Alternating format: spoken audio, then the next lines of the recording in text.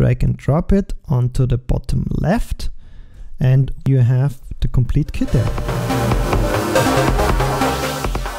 Alright, so this is a quick tip for everybody who is using iMASCHINE 2. As you can see, I've already loaded up the app, and if you use it, you probably know that it doesn't get much love from Native Instruments. So on its own, it's kind of an okay app, but it's quite separated, and for example, it's missing AUV3 support. So if you want to use the sounds outside the app, you have to rely on inter-app audio, and I found that it crashes quite a lot if you do that. But if you're like me, you probably bought quite a few packs back in the day, and the sounds of the packs are actually quite great. So I loaded up the first kit from Amplified Funk here.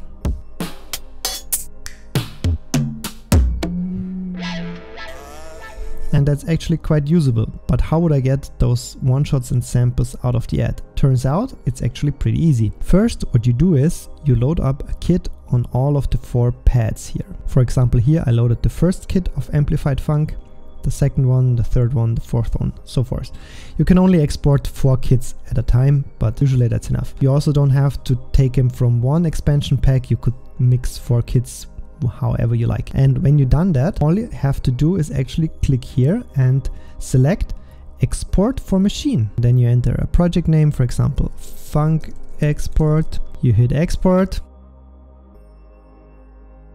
and then you're getting a zip file that has all the one-shots and samples, etc. neatly organized inside. I'm not going to unextract that here because I already did that. And here is the result in this folder, and as you can see, it creates a subfolder that is called Amplified Funk, and within the subfolder you will find all the samples, for example here the drums, neatly organized into folders. And inside those folders you will find looping files that you could load up into your favorite app, for example EG Pulse or Beatmaker. Okay, so but what if you're a lazy person like me? We could go one step further. There's an app that's called Beatmaker. So it's not an iOS app, it's a Mac or Windows app.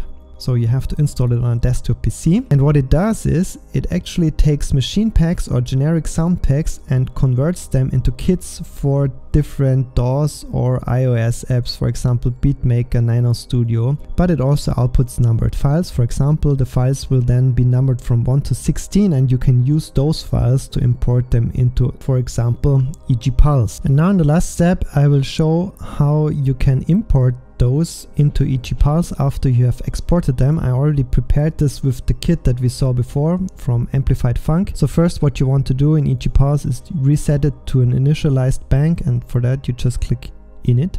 Alright, so I have a completely empty bank here. Now you swipe from the top right to get the Files app, and there you see I created a folder called Beatmaker.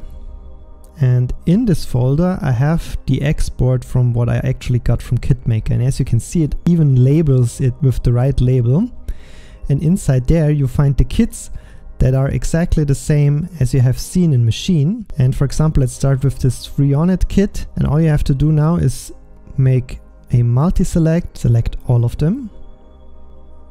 Somebody's going to tell me that there is actually a select all button in the comments or something like that.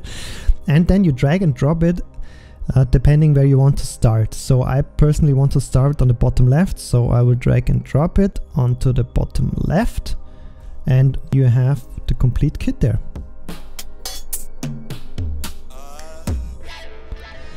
The only thing that happens sometimes with Beatmaker is that for whatever reason it misses something, and I think this is when it's one shots that are not from the drum kit. So for example here I'm missing 2, but still pretty good, right? So that's it for today, a quick tip of how to export your iMASCHINE 2 samples and import them into EG Pulse, somewhat automated, let's say it like that.